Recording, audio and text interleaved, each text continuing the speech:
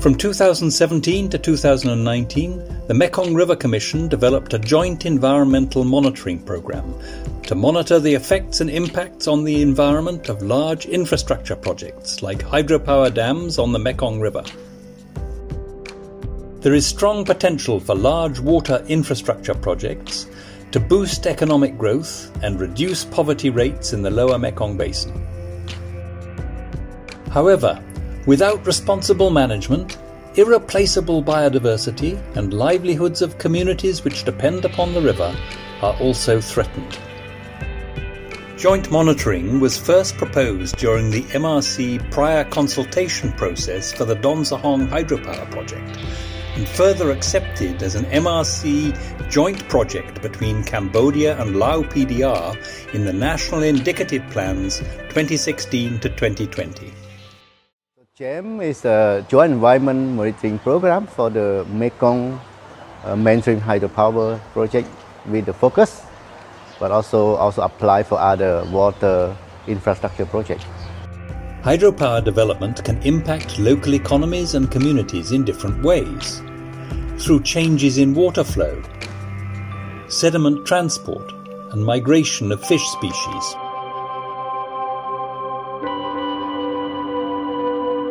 JEM aiming for having a standardized data collection, systematic data collection for basin-wide in order to assess the impact not only for basin-wide but also for individual projects, especially with a clear assessment of the hydropower project impact. And also, alternately, JEM also provide a good platform for a standardized data collection and sharing platform. So among different hydropower developer and also among the MRC member country. This information can help developers and decision makers to adapt plans and adjust operation of hydropower projects.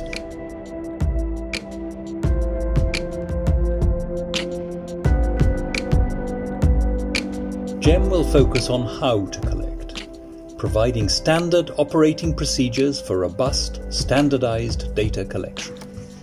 And what to collect. For example, the status and changes for different environmental factors around the development projects. These include hydrological and hydraulic changes, changes in sediment transport and river geomorphology, variations in the amount of water flowing in the river, the discharge, water quality, health of aquatic life, and the status of fish and fisheries.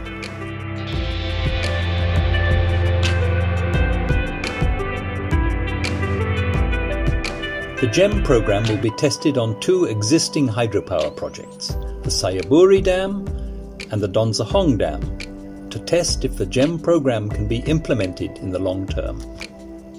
There will be trainings given to national monitoring teams and local fishermen, and new methodologies will be tested for their feasibility and usefulness. The JEM was first presented at the 44th MRC Joint Committee meeting in July 2016, which requested pilots to be carried out for JEM on mainstream dams. The MRC member countries then formally agreed to the preparation of the JEM in September 2017. In 2018, a coordination team was established and the draft JEM programme developed and presented.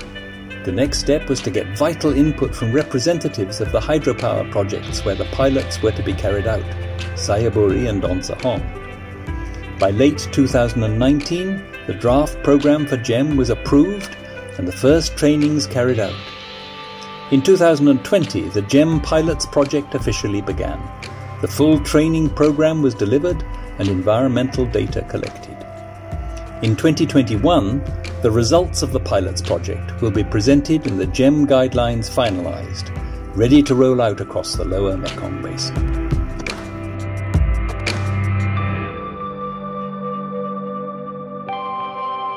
JEM is important and valuable to generate and share the reliable and scientific data information for us to analyze and understand and reporting the status of the Mekong Basin, and also to monitor regularly to see the change and impact of from the development in the Mekong.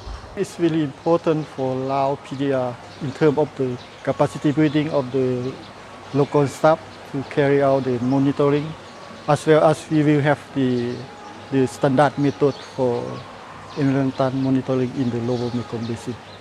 JEM is the right way of fact findings done by scientific data collection approach, which we really need to create the balance of the future development on the Mekong mainstream. JEM is opportunities for getting closer to from developer and the Mekong country. Yeah.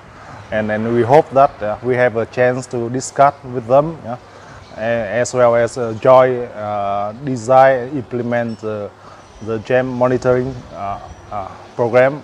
I think that if the expert and the developer can work together, we can have the brighter future for the Mekong River Basin.